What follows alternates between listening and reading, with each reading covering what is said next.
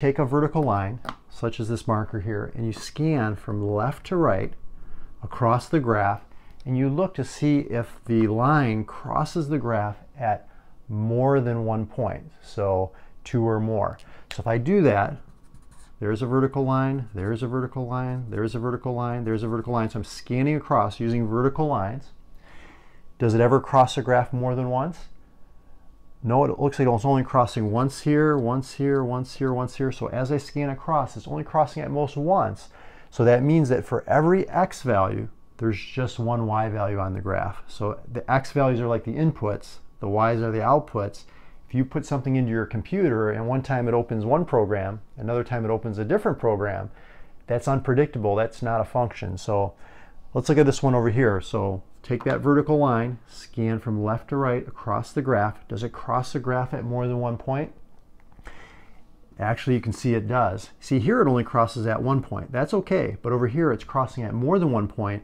So that means that when x is, let's say, +2, y could be -2 or +2. You can see that for each input, okay, or for this input, there's more than one output.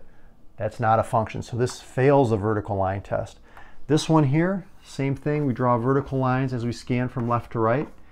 It never crosses the graph at more than 1 point. See, it's just 1, 1, 1. So just at most once.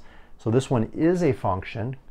And then this one over here, you can see right away it's crossing at more than 1 point. Here it doesn't even cross the graph at all. Here it's just crossing at 1 point.